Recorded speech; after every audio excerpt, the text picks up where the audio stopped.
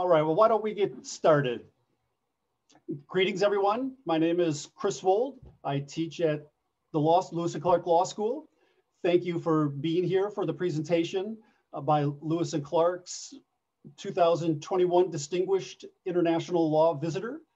Each year, the law school's International Law Committee invites a luminary in the field of international law to talk to our students, faculty, and larger community. This year, of course, we were not able to arrange an actual visit, but we are delighted to have Philippe Sands join us from London via Zoom. We begin this and all of our events with a land acknowledgement. Lewis and Clark College is located in Portland, Oregon in Multnomah County. Prior to the newcomers coming to this area, the indigenous land of this area was home to many tribal people. Today, we honor the indigenous people on whose traditional and ancestral homelands we stand. The Multnomah, Cathlamet, Clackamas, Tumwater, and Watlala bands of the Chinook, the Tualatin, Kalapuya, and many other indigenous nations of the Columbia River. It is, excuse me, it is important to acknowledge the ancestors of this place and to recognize that we are here because of the sacrifices forced upon them. In remembering these communities, we honor their legacy, their lives, and their descendants. A few housekeeping notes. The Oregon State Bar has approved this presentation for one general MCLE credit. To receive that credit for attending today's webinar, you need to fill out the Google form. You have a link provided to you in the event announcement for this presentation. Today's webinar is being recorded and will be uploaded to the law school's YouTube channel so that you and others can watch it later. There will be question and answers at the end of Philippe's presentation. There'll be a little Q&A icon at the bottom of your screen. And I will review the questions and present them to Philippe later in the presentation.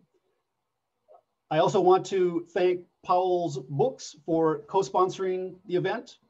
If you go to the event website, you can find a link directly to Philippe's most recent book, The Ratline, which he is going to discuss with us today. With that out of the way, I now have the honor and pleasure of introducing our 2021 Distinguished International Law Visitor, Philippe Sands.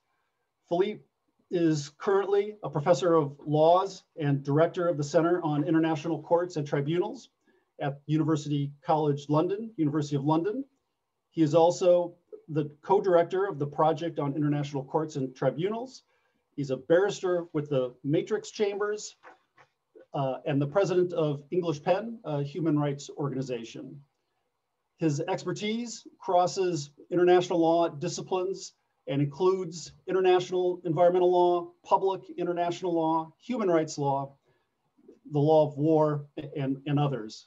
He's written dozens of books and articles on all of these topics, including East-West Street on the origins of genocide and crimes against humanity, which, despite its name, is a tremendously engaging look not only at the two men responsible for developing those two legal concepts, but also it's a personal account of his own family's history during the Holocaust. The New York Times called this book brilliant and deeply moving, an assessment which I wholeheartedly agree with. This and other expertise has brought Philippe to the attention of numerous governments, which have asked him to represent them before the International Court of Justice, the International Tribunal on the Law of the Sea, the World Trade Organization, and many others. These cases include high-profile cases such as the nuclear weapons case, whaling in the Antarctic, armed activities in the Congo, and many, many others. I could go on, such as Philippe's extraordinary career.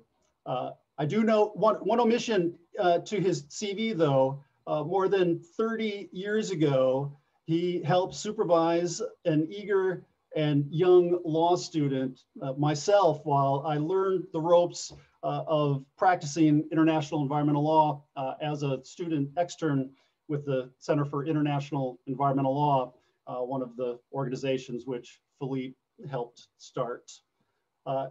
With that, I turn it over to you, Philippe.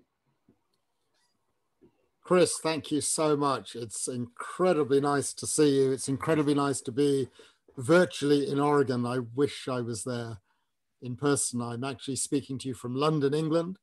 I hope to be back in Oregon. I've been on numerous occasions to universities, but also with family, as we are an Anglo-American family.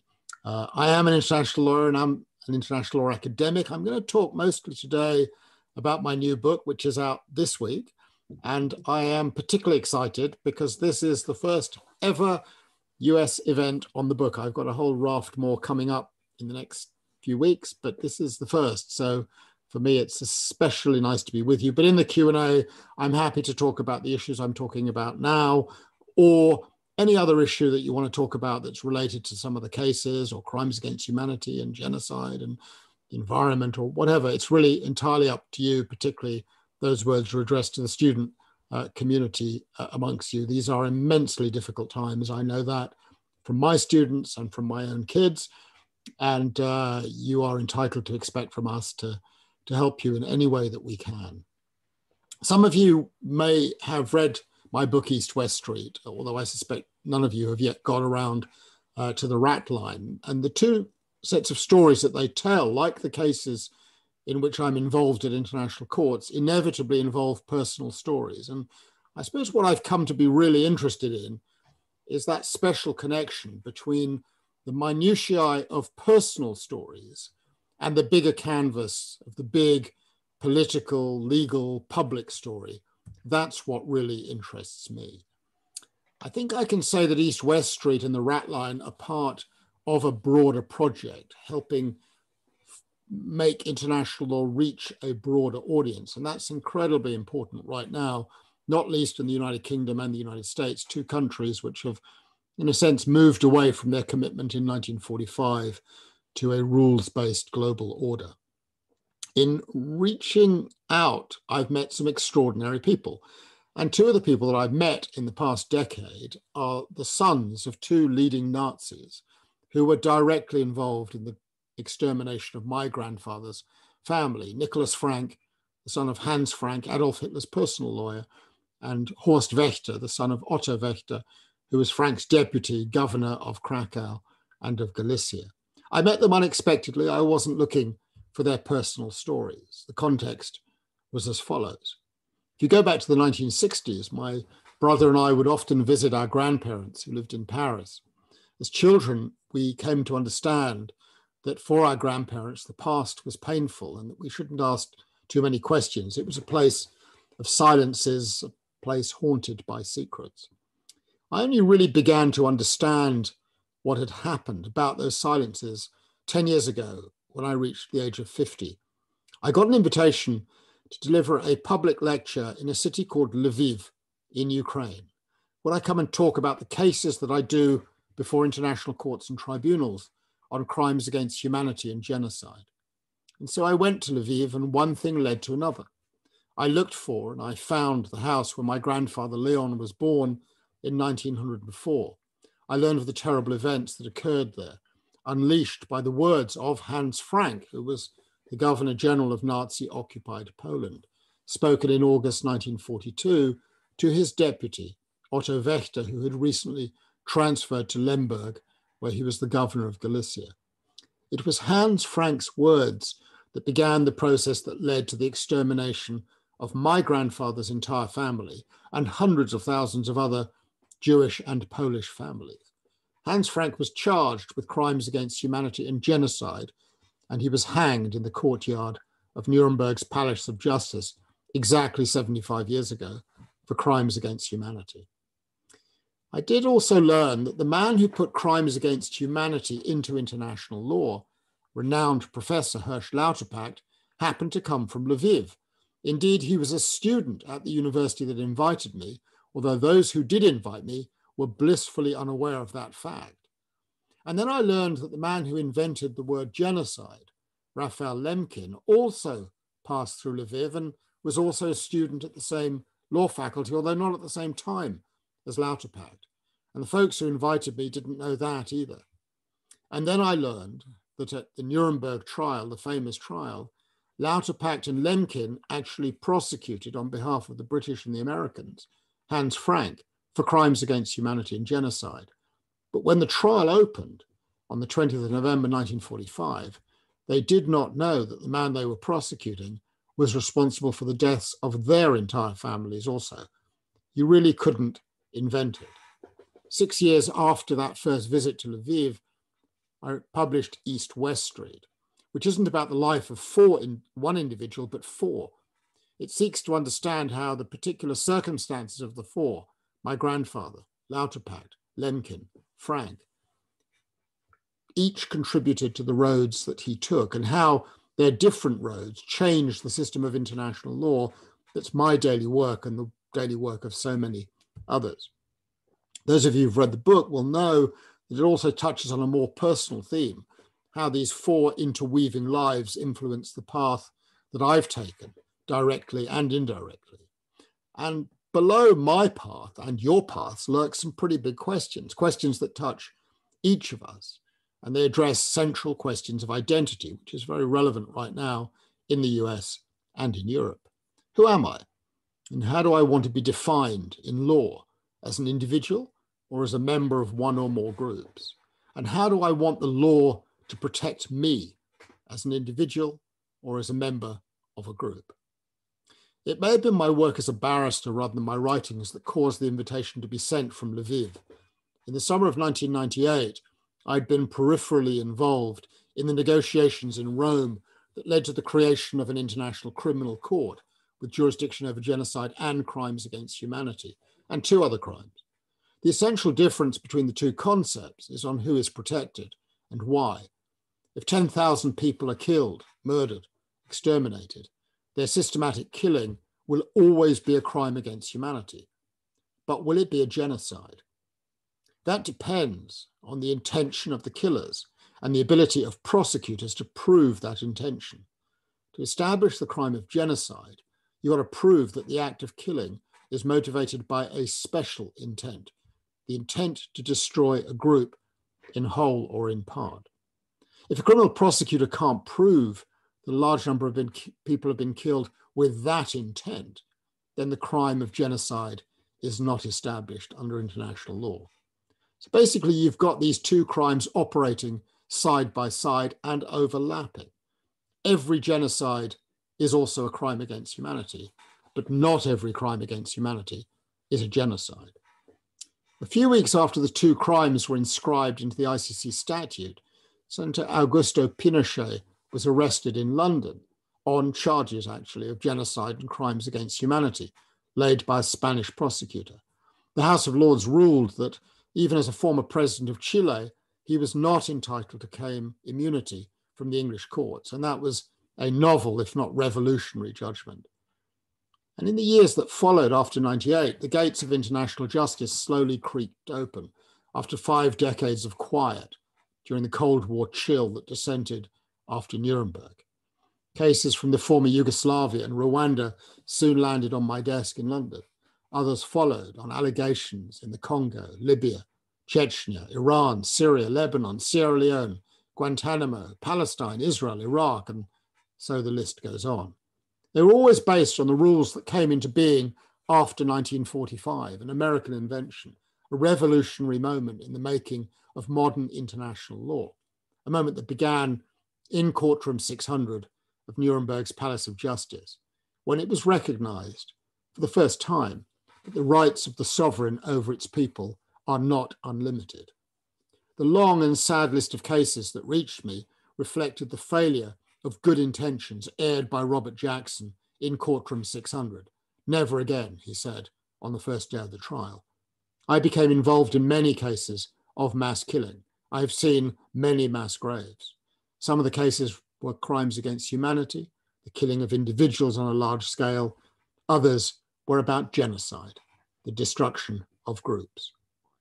These two distinct crimes, with their different emphases on the individual and the group, grew side by side, although over time, genocide seems to have emerged in the eyes of many as the crime of crimes, a hierarchy that leaves a suggestion that the killing of large number of people as individuals rather than as a group is somehow less terrible. One of the major characters in East West Street is Hans Frank's son, Nicholas.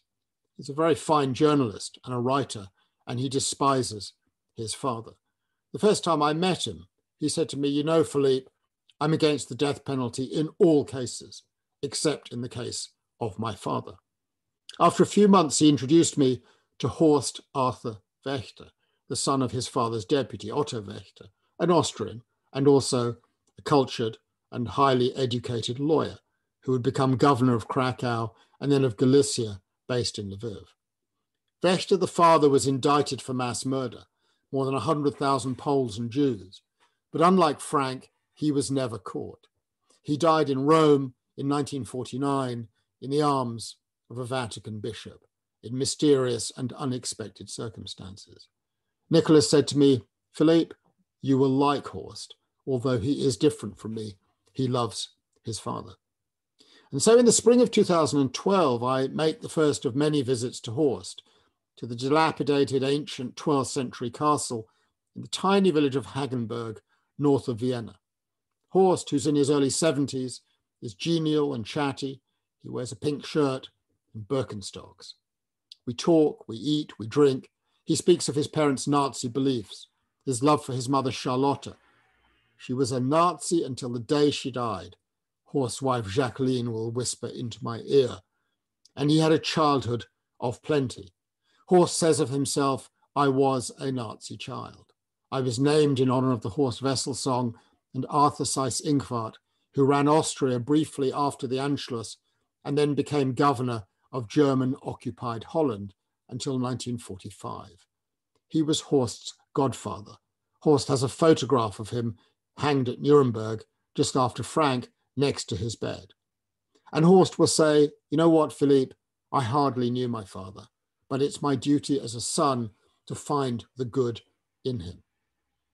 On that first visit, Horst shares with me family albums, black and white photos from the 30s and the 40s. There are images of family holidays on lakes and mountains, interspersed with the occasional swastika or a picture of Adolf Hitler, a haunting photograph of a child taken in the Warsaw Ghetto. The albums make it clear that the Wächter sat at the top Nazi table. There's also an extensive collection of his parents' diaries and letters, and Charlotte's reminiscences, but I'll only see these much later. I leave at the end of that first visit over a couple of days, totally intrigued by Horst and his family papers. And the thing is, I like him, as Nicholas said I would. A year passes. I write a profile of Horst for the Financial Times newspaper. He doesn't like it, severs relations, then comes back. The article catalyzes a commission for a BBC documentary, My Nazi Legacy, which traces my relationship with Nicholas and Horst and takes us together to the city of Lemberg, Lviv. Horst doesn't like the film either, severs relations again, and then returns again. But one scene in the film really irritates him. In Lviv, in the archive, Nicholas Frank wonders aloud whether Horst could be one of those new kinds of Nazis. He retracts that charge later on, but it sticks. Horst wants to counter the claim. "I don't think of you as a Nazi," I say to him. "You're not a Holocaust denier, you're not an anti-Semite." "How can I prove that I'm not a Nazi?" he asks. I take a bit of time to reflect on this interesting question. Many of you will know that proving a negative is never easy. Why not give all the family material to a museum, I suggest, so that scholars and others who are interested in your family can review it? It does, after all, seem to be a unique collection, one that traces the life of a leading Nazi couple from the moment they met in 1929 to the moment Otto died 2 decades later in Rome. Horst agrees. He offers the material to the United States Holocaust Memorial Museum in Washington, where it's digitized and made public. And just 2 weeks ago, it was made available on the museum's website, so any of you can dip in and take a look.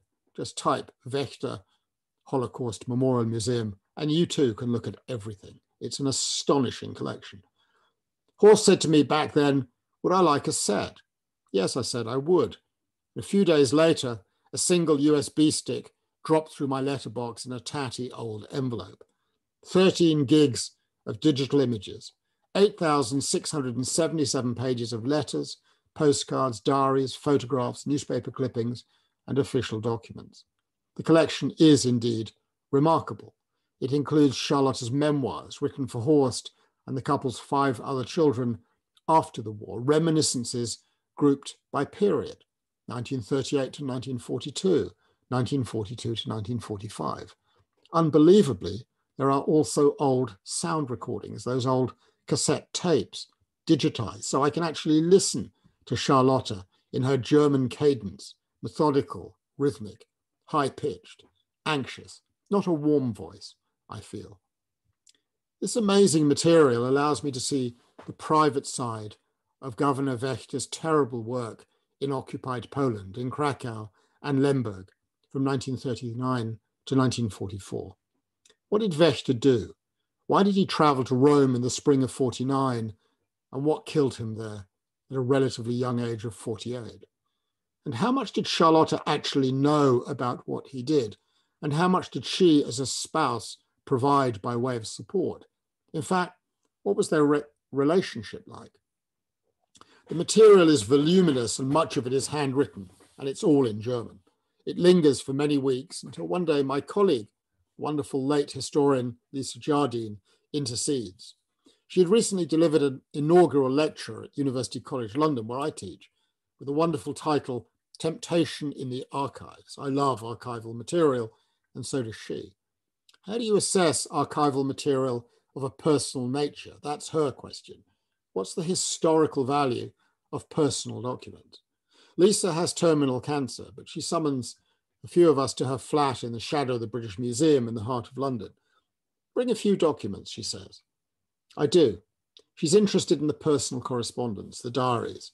She's struck by the sheer number of letters written in the last months of Otto's life while he was on the run, a hunted man.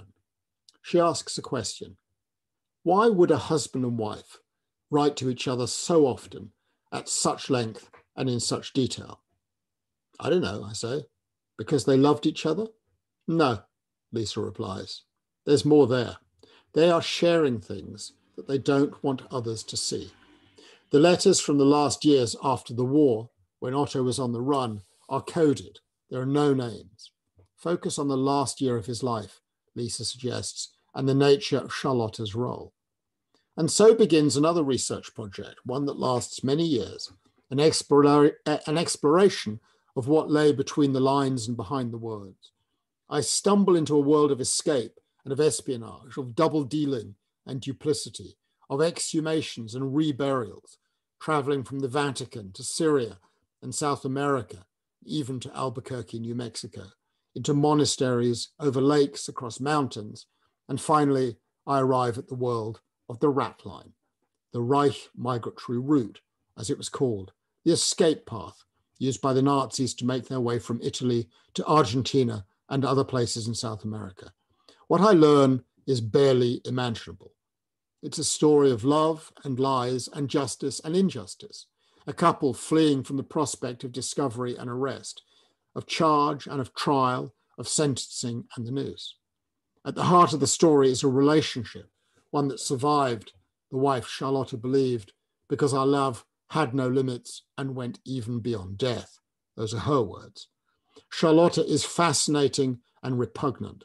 She's born into a wealthy family of steelmakers in a small Styrian town, Mürzuschlag, and she was, on her own account, a very difficult and highly rebellious child, intelligent but not intellectual.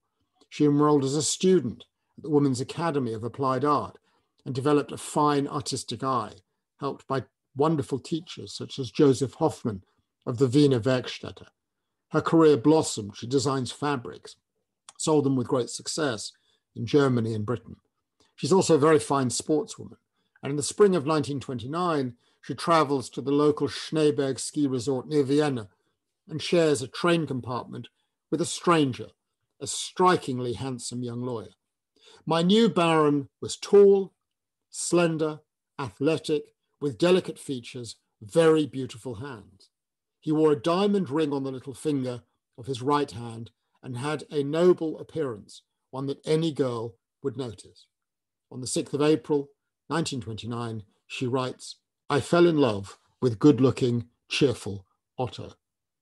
They court for 3 years and then they married because she's become pregnant. He starts to practice as a lawyer and he becomes increasingly active in the Austrian chapter of the Nazi Party. She supports and encourages his politics. In the summer of 1934, Otto Wächter leads the unsuccessful coup attempt on the government of Austrian Chancellor Engelbert Dollfuss. The coup attempt fails, rather like the insurrection on the 6th of January. He flees to Berlin and joins the criminal division of the SD, the Sicherheitsdienst, the intelligence service of the SS. He worked in the same building as Adolf Eichmann.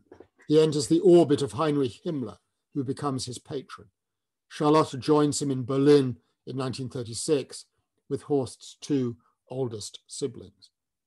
In March 1938, Germany seizes Austria and they're able to return home.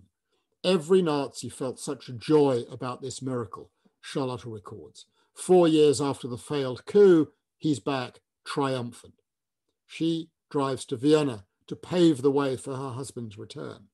There he was, in the doorway of my parents' flat in Vienna, a Brigadeführer in his black SS coat with white lapels and uniform, she recalled.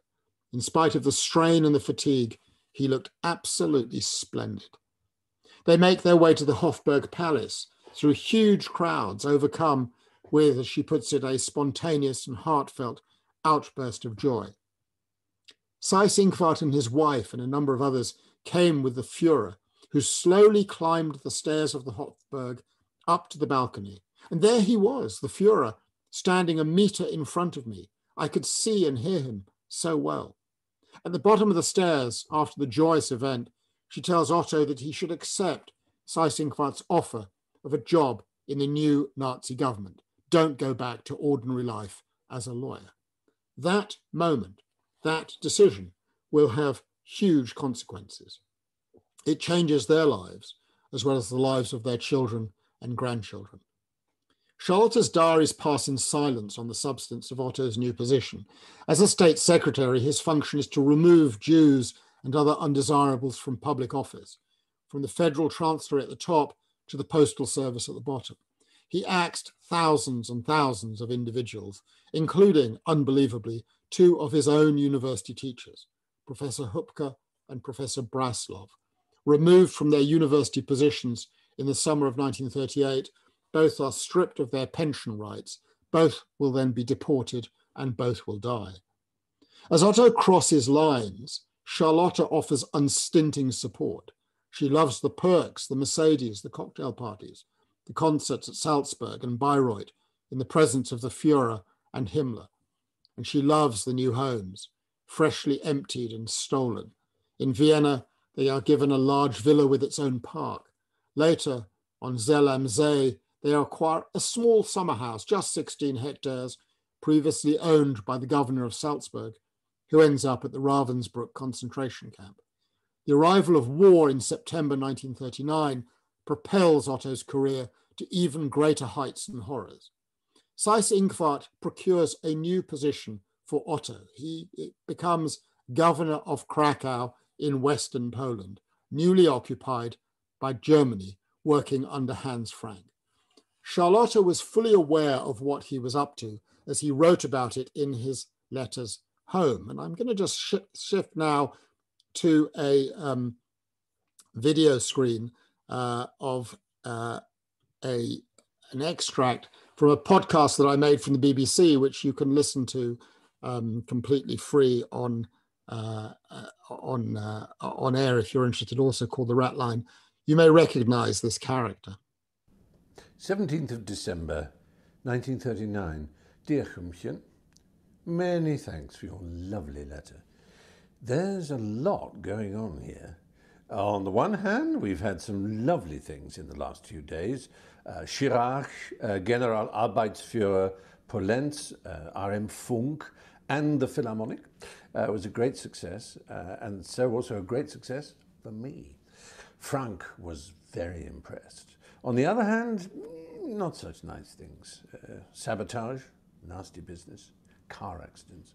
Ultimately, an attempt on the life of the Governor-General. Tomorrow I have to have another 50 Poles shot.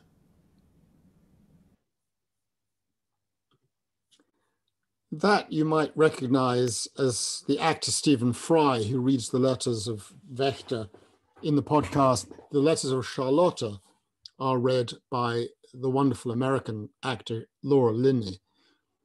This act of killing was notorious. It was the first act of reprisal personally ordered by Hitler in occupied Poland, and it was Otto who signed off on it and supervised it. He also signed off on acts against the city's Jews and Polish intellectuals, and it was he who ordered and oversaw the construction of the Krakow ghetto. For these and other acts, he would be indicted by the Americans for mass murder, crimes against humanity, and genocide. I looked for a hint of regret in Charlotte's papers, 8,677 pages, not a single sign. 3 years later, the Krakow job completed, Charlotte celebrates when Hitler appoints Otto to Lemberg to clean up District Galicia, recently occupied by Germany. Otto keeps her abreast of developments. There was so much to do in Lemberg after you left, he writes. The harvest was gathered. We sent Polish workers to the labor camps, more than 250,000 already in the last few weeks, and the current large Jewish operation, the Judenaktionen, have been implemented. Lots of love, forever, he signs off. Himmler visits, offering him a position in Vienna if he doesn't want to stay in Lemberg, but he decides to stay. I was almost embarrassed about how positively Himmler talks about me, Otto reports to Charlotte. But life isn't perfect. Manual labor proves to be difficult to find because, as he writes home to her, the Jews are being deported in increasing numbers, and it's so awfully hard to get powder for the tennis court. As the deportations and exterminations proceed, Charlotte writes of picnics and concerts, and it's this disconnect between horror and beauty that makes for so compelling and disconcerting a read in these diaries and letters. Carefully read, the diaries reveal other secrets.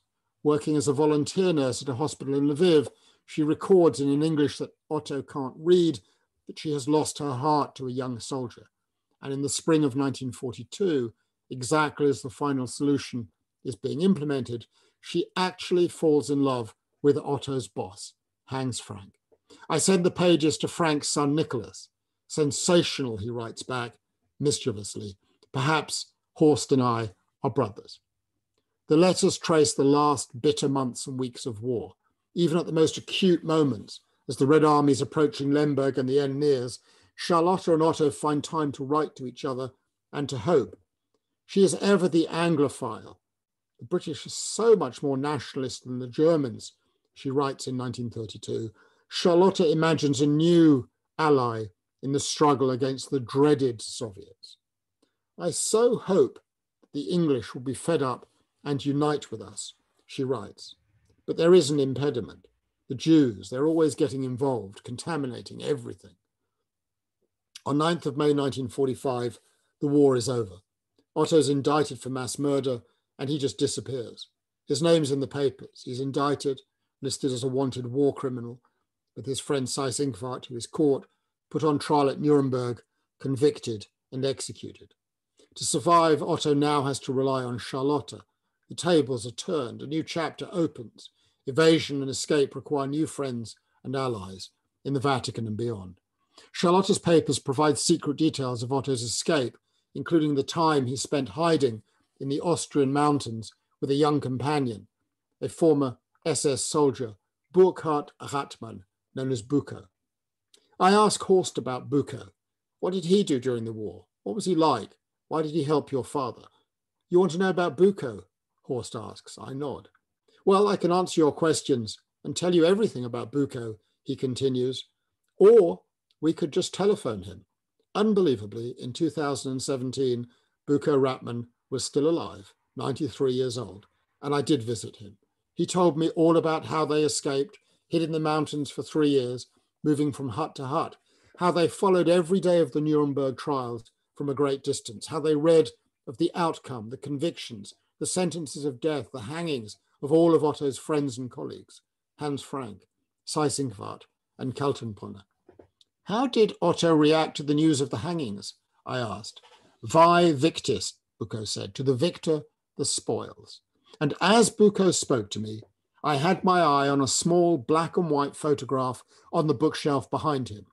It was a man seated, pensive, with a swastika wrapped around his arm. It's a photograph of Adolf Hitler in central Germany in January 2017. After Otto left Bucco in the autumn of 48, he made his way south, Salzburg, Innsbruck, across the Dolomites into Italy. The correspondence with Charlotte provides details. The friends and lovers who provide refuge and assistance. The dramatic arrival in Rome, greeted by senior Vatican figures, including a very positive religious gentleman who has connections right to the very top. From this correspondence, which is all anonymized, we eventually work out who he met with and hung out with, what the Americans were up to in Rome, who their new friends and allies were, and how the new war, the Cold War, ensnared Otto, and what exactly the Americans knew about his whereabouts and when. The path to the Ratline comes into view, and it's a troubling one. So troubling, in fact, that I took counsel from my neighbour here in North London, the writer of spy novels, John le Carré. He invites me to tea. I come with 6 small cakes, a handful of Otto's letters, some photographs. We sit in his living room as the sun streams in across papers laid out on the sofa and a low table. And he says to me, I was there in 1949. I didn't know that, I said. I was a young British soldier and my job was to interrogate Nazis. For what purpose, I asked? To prosecute them? No, he replies. My job was to recruit them. And it was bewildering. I'd been brought up to hate Nazism and that stuff. And all of a sudden, I'm told that we've turned on a sixpence and the great new enemy is the Soviet Union. The Nazis are our friends. It was very perplexing. That was just 3 years after the end of the Nuremberg trial, which offers a different sort of context. So why did I, an international lawyer, engage in this project? What is it about the Wächters that captured my imagination? There aren't simple answers to these questions, but it seems clear that it goes to the interrelationship of matters of memory and identity. That's the case for Horst, the memorialization and construction of an image of his parents. And it's the case for me too, I suppose, a journey that's taken me back to the untold story of my grandfather so that I can better understand who he was and who I am. My interest in the Wächters is surely a consequence of the connection with my own family from Vienna and Lemberg. Wächter was directly involved in actions that contributed to the extermination of my grandfather's family. My desire to excavate the memories of others is intended to fill gaps and replace silences. And that, of course, is motivated in part by matters of identity. There is too the implication of Otto Wächter's story for our conceptions of justice and for the present. Wächter died alone in the Vatican-run Santo Spiritu Hospital. He was charged, but he was never tried and never convicted. And that fact creates an important space, one that is occupied by his son Horst. All the guilty ones have been judged, he once said to me. As far as he was concerned, the name of those responsible for crimes was fully documented. And since none of the lists of those tried and convicted included his father's name, it followed that he must be an innocent man. Everything else was pure imagination. And that's the untold story of Nuremberg and the untold story of every other expression of formalized international criminal justice. Rwanda, Yugoslavia, Argentina, Chile, Kosovo, and so on and so forth. One of the unintended consequences of more or less every legislative or judicial act. To include one is to exclude the other.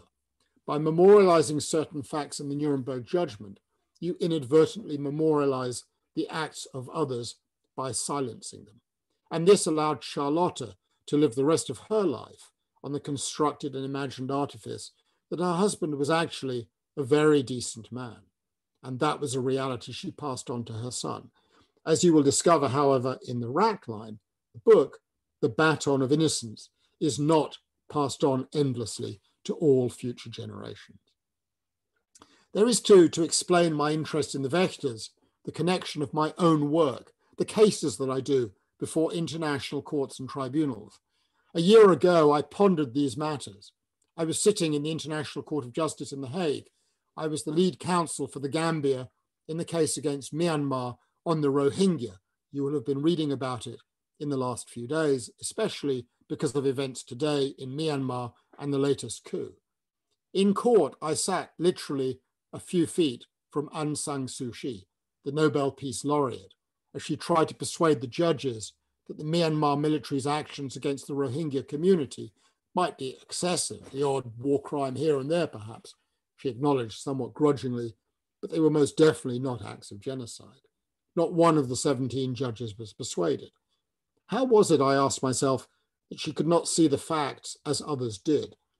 Some who know her believe the reason may lie in matters personal, of family, arising from her relationship with her father, who was the architect of Burmese independence, the founder of the Tat Mador, Myanmar's armed forces, assassinated 6 months before independence. As she addressed the court, just a few feet from me, looking impeccable, with flowers in her hair, speaking so fluently, I thought of Horst and Charlotte. What about my interest in the Wächters as individuals? I suppose in some way that interest is also connected to the legal issues of crimes against humanity and genocide, the former about individuals, the latter about groups. And if we're on the subject of groups, what group is more important than the family? As regards Otto, I begin the Ratline with a quote from the wonderful Spanish writer Javier Cercas. It is more important to understand the butcher than the victim. Why did Otto do what he did?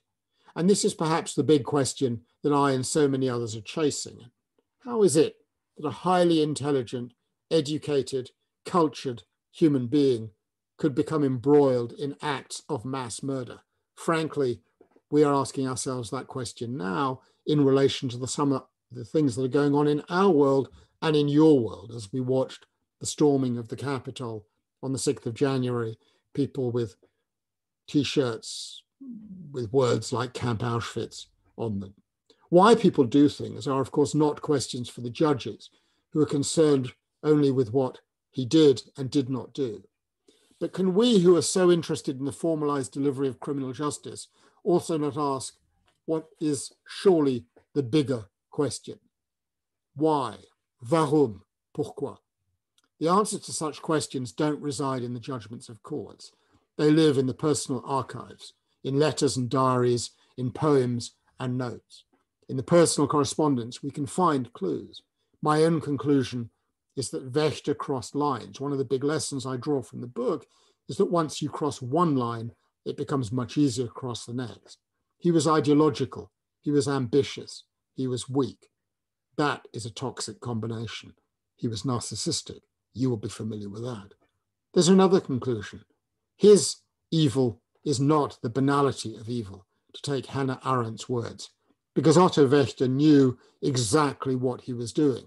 As the clip from Stephen Fry makes clear, he embraced the horror, and the silence of the family documents is testament to their own awareness. What of Charlotte? In many ways, she is the most fascinating of all the characters in the book. She is its beating heart, perhaps also part of the family story of international criminality. It's crystal clear from the archive that she knew everything, that she was complicit, that she embraced everything. She loved her man through everything he did. And what of Horst? He's in a state of absolute denial on that which is in the archive and that which I have dug up. How can we understand the nature of his denial, of his fakery? Love blinds. Over time, it transforms perceptions of reality, and then reality itself becomes a new truth. Like me, Horst was born into a family of silencers. When the war ended, he, as Charlotte's favourites, was chosen to be protected, nourished, loved, and he was told that his father was a fine and decent man. I am so grateful that there are still people today who have positive things to say about my husband, she made clear to her son. I don't want my children to believe that he's a war criminal who murdered hundreds of Jews. And today, Horst doesn't want to believe it either, even if he knows the facts point elsewhere. Together, he and I stood before a site of mass murder near Lviv, and there the pain on his face was very plain. He doesn't deny what happened. He doesn't deny his father's connection to the horrors. He doesn't deny his mother's support of the father. He just wants to characterize them differently, as Charlotte did. It's a way of being able to live. It's a means of survival, hiding from the truth. That letter that Stephen Fry reads out, tomorrow I have to have 50 Poles shot. For Horst, unbelievably, that is proof of the opposite. You see, Horst said to me once, it says, I have to have them shot, not I want to have them shot. You have no proof that he was complicit. That is Horst's interpretation. In the end, I did find the proof. It took 3 years, and I included 3 dreadful photographs at the end of the book of Otto Wächter overseeing the act of killing of 50 people. The first photo shows a group of 25 young men and boys in the snow waiting to be shot. A second shows the actual moment of shooting, and a third shows Otto in charge, the commanding presence in that fine, long, black leather coat that Charlotte loved so much. I can't share Horst's characterization of the facts, yet curiously I feel an affection for him, and I respect his open spirit, his willingness to engage in this project with me, to respond to suggestions that looted objects that his mother passed on to him should be returned to their rightful owners. I feel also the anxiety for the price he's paid for sharing with me these personal papers, for allowing me to write this book, cutting himself off as a consequence from so much of the rest of his family. If I'm able to be generous to him, he who protects the reputation of the father who was so deeply involved in the killing of my grandfather's family, it is because I constantly recall a scene early in that film we made together for the BBC, My Nazi Legacy, in April 1945. When he talks about his 6th birthday, he starts to weep. He is a child who has been damaged. He is another victim of horror and of war. The consequences go on. I opened East-West Street with a quote from Nicholas Abraham and Maria Torok, the Hungarian psychoanalyst, concerned with the effects on the descendants of injury or catastrophe felt by parents. The last words in this book are spoken by Magdalena, the granddaughter of Otto and Charlotte, the only child of Horst. My grandfather was a mass murderer, Magdalena says to me, and allows me to put the words in the book. For those 6 words, Horst has disinherited his daughter. Horst and I are bonded by a sense of dislocation and to events in time, distant in time and place. We have different points of departure. We are opposite sides of a shared story, yet our paths crossed and we've somehow arrived at an end point. It's been a most curious waltz. It's been a constant movement, a sort of double act in which each seeks to lead and persuade the other.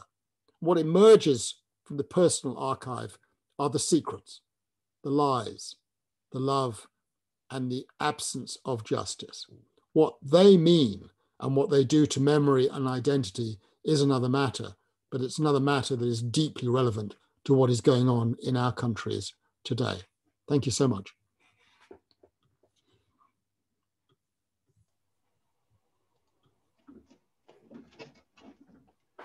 Philippe, thank you so much for that extraordinary and engaging presentation.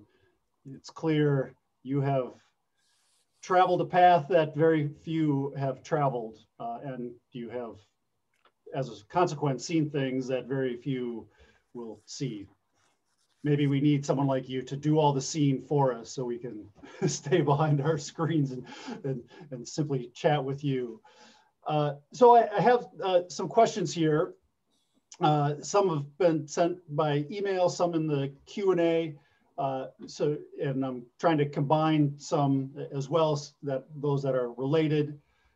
In your presentation today, as well as in your book, East-West Street, you express frustration that genocide as a legal concept has distorted the prosecution of war crimes and crimes against humanity. Can you elaborate a little bit? And does your involvement in the dispute concerning Myanmar change your views at all or reinforce your views?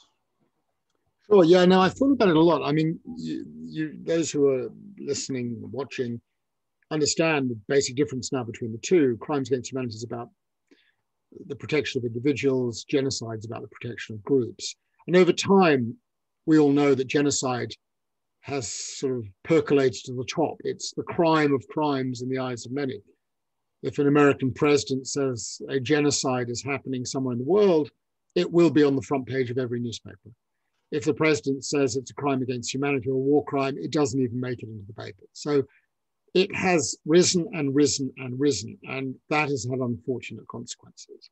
It has, I think, reinforced the sense of group identity, and identity politics is something we're all becoming increasingly aware of, particularly you folk in the United States in recent times.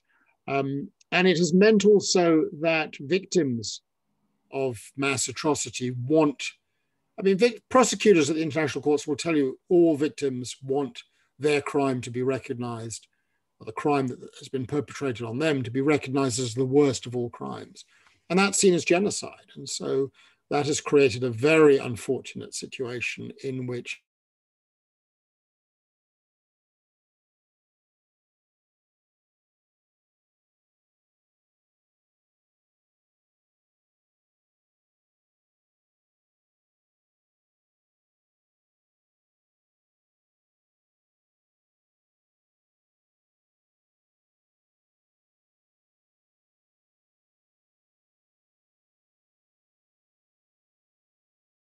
my way of dealing with it would be to meld the two crimes, but that's not going to happen. There's some magic in the word that Lemkin has invented, and it goes on, but I worry about the consequences because I think it reinforces our sense of group identity, and that it may in that way give rise to the very thing it is intended to prevent. We all know every legislative act, every act of legal creation has unintended consequences, and I think this has been one of them. Thank you for that response.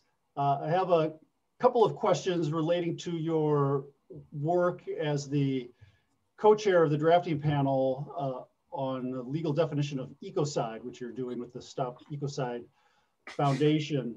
How has your work concerning genocide, crimes against humanity, and with the Rome Convention, or how is that playing a role in what you're doing in trying to create a framework for ecocide? A great deal, I would say. Thank you for those questions. Yeah, Chris, we go back 30 years, and it was lovely that you reminded it. One of the things I feel deeply connected with and proud of is the work that we were involved in the creation of the Center for International Environmental Law, now in Washington, D.C., and its extraordinary work on trying to protect the global environment. So when I wrote East-West Street, I really didn't know about the story of Lauterpacht and Lemkin. And I thought it was extraordinary that in 1945, they who had fled to Britain and the United States, respectively, Lauterpacht and Lemkin, didn't know about the fate of their families. And they could have done what many people did, understandably, which is to curl up in a corner and weep. But they didn't. They got up, shook off the dust, and put their formidable intellectual efforts into creating new legal concepts to try to stop the horror from happening. Lauterpacht puts crimes against humanity into international law. Lemkin puts genocide into international law. And you and I know that right now there is another horror that is underway, which is the horror of environmental mass destruction, the loss of biodiversity, the loss of species, the change of the climate, the loss of the polar ice caps, the consequences, we don't even know what they're going to be. But international law has no crime in relation to this act, in relation to those who knowingly or by turning a blind eye permit some of these horrors to occur. And it may be that we unwittingly ourselves are involved in some of these things. And when I was approached by Stop Ecocide, and I had not been involved in the work, just 3 months ago and asking me whether, on the basis of East-West Street, a book on the origins of genocide and crimes against humanity, I'd be willing to chair a working group to try to define a new crime of ecocide, which could then be inserted into the statute of the International Criminal Court. I did not hesitate for a millisecond. Absolutely. It's inspired by Lauterpacht and Lemkin at one end of the spectrum, and at the other end of the spectrum, it's inspired by my kids, who get excited when I do something like this and who want me to do it. I feel we have, my generation, a responsibility to do that. And so in part, it's a sense of responsibility. My generation has not done such a good job in making sure that the ecosystem and the environment is handed over to next generations in good shape. So it's the least I think that I can do. I'm not starry-eyed about international law. Just as genocide didn't stop mass murder, ecocide is not going to stop environmental despoliation. But in some cases, it will make sure that justice is done. You mentioned in your last question the case I'm doing on the Rohingya. It was very moving to be in the Peace Palace in The Hague at the International Court of Justice a year ago with a group of Rohingya men and women, very young people, women in particular who had been sexually abused, raped, treated just abominably, and find that they were in court to see Aung San Suu Kyi effectively in the dock, seeking to defend the indefensible, but that there was a process underway and the eyes of the world had, through the prism of the law, settled on the horrors as described in a courtroom. So it's not going to stop the horrors, but it's a way of stopping perhaps some of them. Thank you. So a question dealing with ongoing human rights violations in Latin America. So historically, the influence of neo-Nazi ideology in Latin America has contributed to widespread violations of human rights. What is the place of international law in contributing to democratic institutions and respect for the rights of indigenous people in that part of the world? Well, I'd say, Chris, the world is divided in the answer to that question. There are people like me and probably you who believe international law has an absolutely crucial role to play. It has a sort of civilizing effect. You have to move to a place in which states, governments, individuals are not free to do whatever they want. And that was the significance of 1945. I mean, that was an extraordinary thing. People forget that before 1945, a state was free to treat its citizens exactly as it wished. There was no human rights. There was no crimes against humanity. There was no genocide. And that was what was so remarkable about the contribution of Presidents Roosevelt and Truman. They led the world in changing that.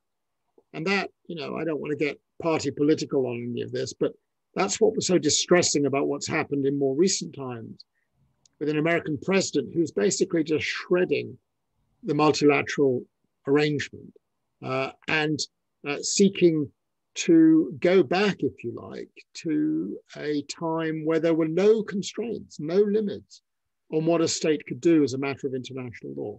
So my simple answer to that vitally important question, and this is particularly for the students who are watching, international law matters, international law matters, and you are part of the generation that needs to defend the system of international law and make darn sure that those who are seeking to destroy the values that many of us care about do not get away with it. It's very interesting for me that the first acts of the new administration in the United States, President Biden and Vice President Kamala Harris, was to re-engage with the international, to rejoin the Paris Climate Accord, to rejoin the World Health Organization. This was symbolically, for me, extremely important. America plays an absolutely leadership role in these kinds of issues. And I want America pushing and pulling on the promotion of international law, not pulling at the seams and unraveling it. Thank you for that. Regarding, here's a question about it's kind of a multidisciplinary question regarding crossing lines and international justice. Why is it, in your view, that despite the fact that the UN Framework Convention on Climate Change has told us that decisions of our leaders are knowingly and definitely leading to hundreds of millions of deaths, so little discussion of consequences, legal responsibility is also, why is that not happening?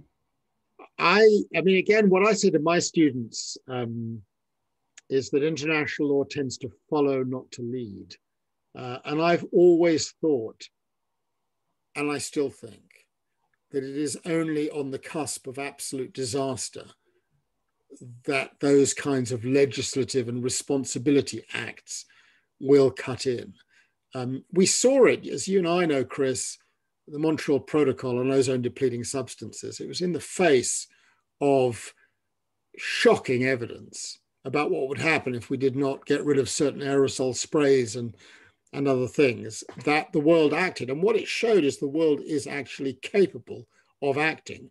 And I think we're getting pretty close to that now on climate change. And I think that it is very striking to see the energy with which the Biden administration has committed to action on climate change. And I mean, there are major developments taking place now. And Britain has announced a phase out of all gas-powered cars by 2030. I think it's too late.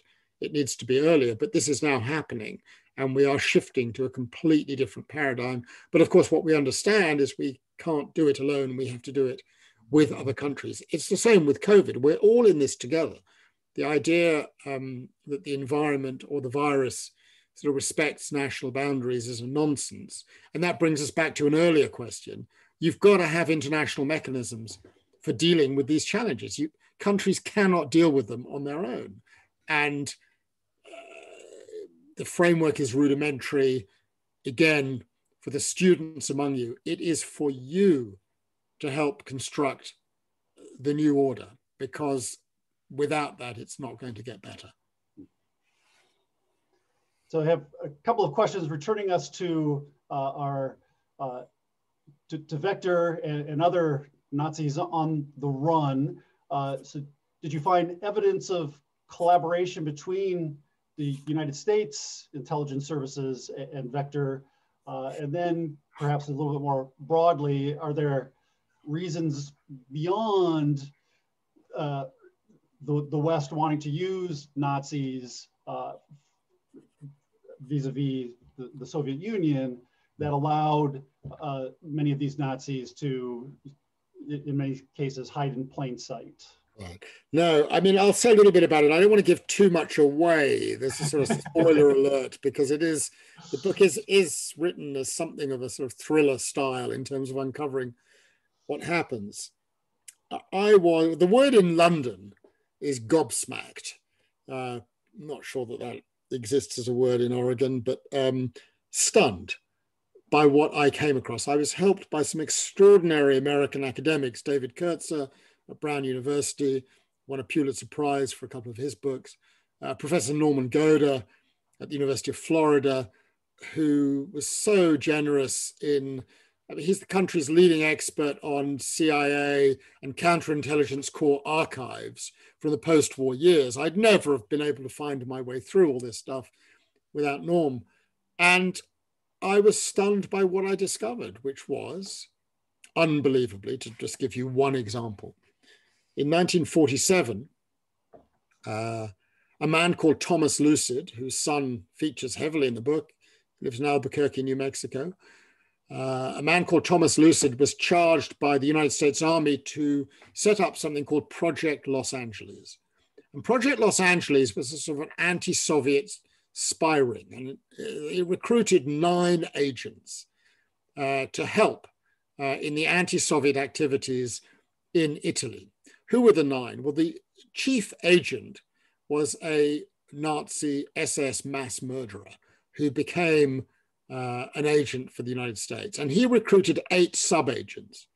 Who were the sub-agents? There were 3 more Nazis, very senior, SS. There were 3 members of the Italian Fascist Party, one of whom was actually the Secretary General of the Italian Fascist Party, imprisoned for illegal activity, but at the same time, an American agent. And the other two, perhaps most remarkably of all, were senior officials in the Vatican. One was the bishop who helped Otto Wächter, and the other was, wait for it, the chief press spokesperson of Pope Pius XII. All of these people were on retainers, $50 in cash a month for 4.5 years. Now, I'm asked a lot, did the Pope know about this? And the answer is I don't know. I have no idea. I speculate, I have a sense, because I think it's unlikely that two of his senior if you like, subalterns would be engaged and he would know nothing about it. But I don't know. It's not proven. It's not established. But the simple point is how extraordinary that just 4 years after the end of the war, the Americans and the British, the Le Carré part of the book makes it very clear that the British were completely implicated in this also, were recruiting Nazis. And that becomes central to the story of Wächter, who was indicted by the Americans, hunted by the Americans, arrives in Rome. And what we learn is that within 8 hours of his arrival in Rome, met by a religious gentleman, the religious gentleman has reported him to his American spy master, and that spy master knows where he's living, knows what his fake name is, Alfredo Reinhardt, and does absolutely nothing. In other words, it is reasonable to conclude that the Ratline, the escape line for senior Nazis from Europe to South America, was done either in the full knowledge of the Americans or at the instruction of the Americans. And that, I think, is disconcerting, to say the least. Politics is a filthy, filthy game. Yes. So this might be a good question, or the answer might be interesting coming from you as someone who has spent a lot of time in the Adolf Hitler archives, essentially, but also you're an outsider to US politics in that you are a British citizen. What kind of parallels, if any, you see? You know the question's coming, right, between Adolf Hitler and Donald Trump? Well, I follow it very closely. I'm married to an American. She's a New Yorker. We have 3 kids. They're all Americans. We have one daughter who's a student in California right now, living there. So we follow it as closely as anyone. I don't think Donald Trump is Adolf Hitler. I think that is not a useful comparator. I think he's a different character. I think he's a demagogue. I think he's a narcissist. I think he's a liar. And Hitler was all of those things, but he's also an incompetent. And Hitler was not an incompetent when it came to running government. It was very, very striking to compare how the two men operated. The bigger concern, I think, is, are there enough people in the United States today who are supportive of a sort of white supremacist, white genocide type of ideology to cause serious long-term damage? I mean, we all saw what happened on the 6th of January. I thought instantly of Wächter in 1934, leads a coup attempt against the Austrian Chancellor. The Austrian Chancellor is actually killed in that coup attempt, but the coup attempt fails and Wächter flees. He goes to Berlin and he's back 4 years later, installed at the upper echelons of government. I think if there's one thing that it's worth watching, I don't know if you've seen it, Chris. I've just finished a little article for the New Yorker magazine online about Arnold Schwarzenegger's video statement. I don't know if you've seen it. I haven't. It was watched by 45 million people in the first 24 hours. It's extraordinary. And Schwarzenegger basically says, look, I'm Austrian. I know about all these things. I know how when you cross a line, one thing leads to another. Be very, very careful. And of course, Schwarzenegger is a Republican. Schwarzenegger is not a sort of bleeding heart lefty liberal who's coming from a particular perspective that he's easy to brush away. And that video statement is a very important contribution. He's not saying Donald Trump is Hitler. He's not saying Trump supporters are Nazis. But one thing leads to another. Lines get crossed very quickly and very easily. And I think the United States right now is in a very dangerous and difficult position. And the next 4 years will be extremely significant as to whether some sort of civility, courtesy, cross-party cooperation can resume to head off what is otherwise likely to be painful and politically very, very damaging. So I'm not terrified, but I am concerned. And I think one needs to take very, very great care.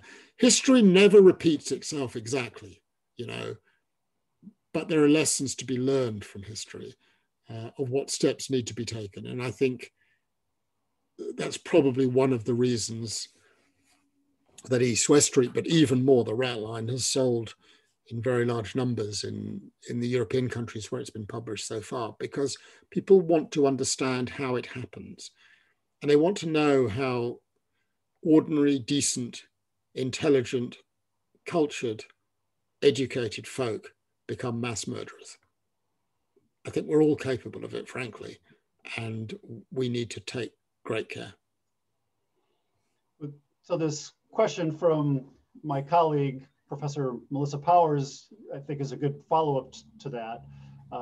She says, I found myself wondering if you think that society's tendency to identify specific individuals as heroes or villains tends to enable human rights violations, right? So do we then allow others to hide in the shadows and or justify their behavior based on the conduct of these people that we've identified as the evil ones? Yeah, no, one of the things, I never describe Hans Frank or Otto Wächter as evil. I think they did evil things, but here's what's really troubling. They were also very humane, capable of love and generosity and affection and culture and friendship. And this is what's so troublesome, is that they're not capable of simply being painted as just awful human beings. This is what is so troubling about reading the letters and the diaries, is that literally on the same day that he comes home from ordering the deaths of tens of thousands of people, he'll go to a concert, he'll have dinner, he'll have a dinner party with his wife, he'll go for a walk in a botanic garden. It's the mundanity that is so troublesome. And of course, Wächter's name was whitewashed out of history. His wife succeeded in taking the spotlight off him, and that has enabled the family to occupy a particular space. And I think that we are only capable as societies of focusing on a small number of individuals who become emblematic, and we then can't see the great mass that is taking place. So I don't know whether our focus reinforces the tendency to human rights violations, but it is possible that by focusing excessively on particular individuals, we lose sight of the bigger picture. And the bigger picture now is, yeah, sure, you know, some of us will focus on Donald Trump, but 70 million people voted for him. That is a stunning number, I have to say, given some of the things he was stood for and was saying. Now, those 70 million are not all awful people. Some of them are, most of them, I'm sure, are decent, ordinary, good folk. But amongst that 70 million, there will be many, many bad eggs. And how we keep tabs on what they get up to, I do not know. That is a real issue. You know, Trump is pretty old. I think it's unlikely that he will be back in 4 years' time. The question is, who is out there to emerge as the charismatic, because he has charisma, he has stage presence, he's a great speaker, he G's people up. Who's the next one who's going to come along capable of doing that? That's the big question. So I often tell my students that it's incredibly easy to practice environmental law, international environmental law from the United States.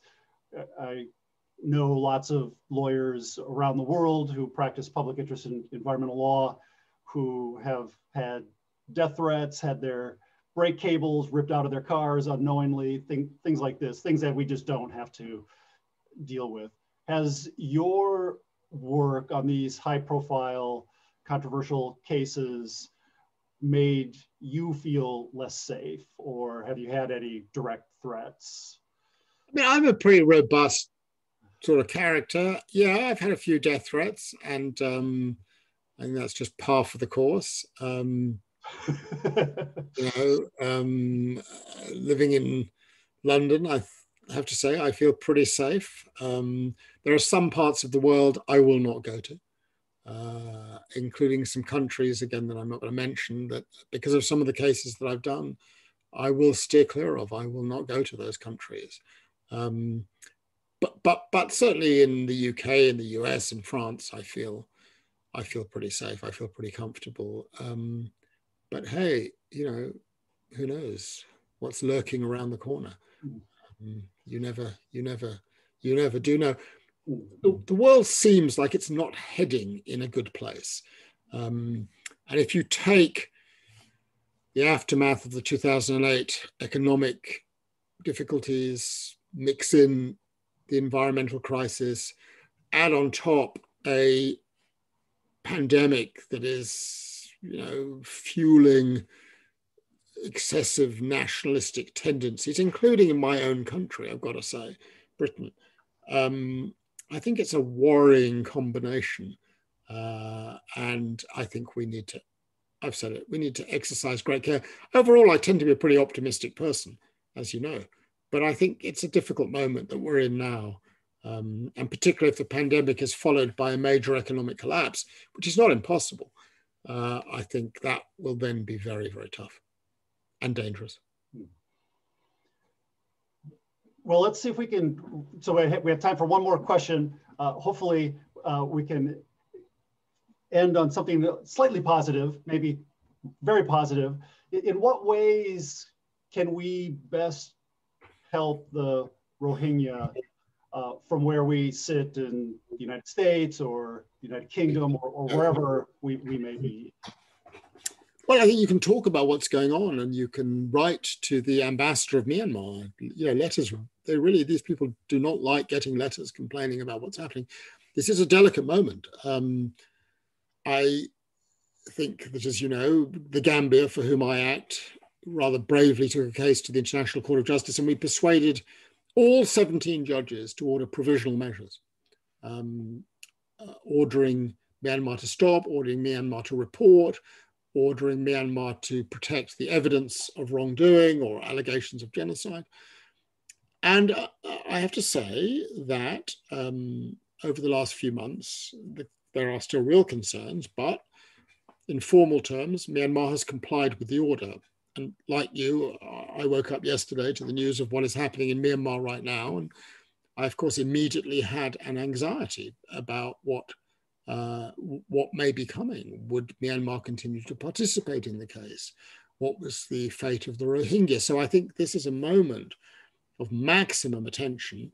And I believe in, writing letters, posting on social media, but write to your congressman or congresswoman, write to your senator and express concerns that this community at this difficult time in Myanmar is not allowed to let slip below the radar screen. One of the things that surprised me is all of a sudden the sort of outburst of warm, positive feelings towards Aung San Suu Kyi.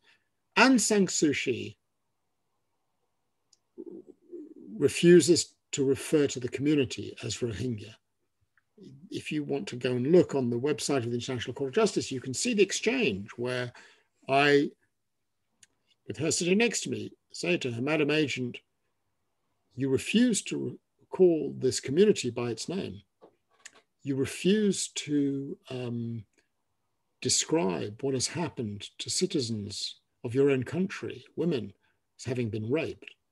That is not good enough. So I do have a concern that we are maybe about to turn on a sixpence and provide support to someone who has not been a friend of international law or of the Rohingya community. And I think it's a worrying moment. Write, protest, send letters, become lawyers, defend the rights of others. We're in a law school community, a wonderful law school community. Law matters, and lawyers have a social function. And you, the young lawyers who are on this webinar now, are the ones who will be the guardians of change going forward. So get involved, get involved. Well, thank you so much, Philippe. This has been an absolutely fantastic presentation. In the Q&A chat box, people are saying things like marvelous, splendid. Very English words. And many other positive superlatives. So thank you so much. Again, a reminder that to share this, I guess, with once the link is up on the law school's YouTube channel. And I assure you, Philippe, if we were in a classroom someplace, you would have lots of people clapping. So we'll just have to see my small clap there and take that as representative of everyone who's been participating today. Thank you, Chris. And thank you so much for inviting me. And I really hope I'm going to be spending time down in California over the next few years, visiting my beloved daughter. I really hope I get to come back to Oregon. We've had some fantastic visits to Oregon, and it would be great to see you on what looks behind you like an exquisite campus. We have a fantastic campus. We would love to get you here. Thank you so much for the invitation. You're welcome. Thanks to everyone for participating. Bye now.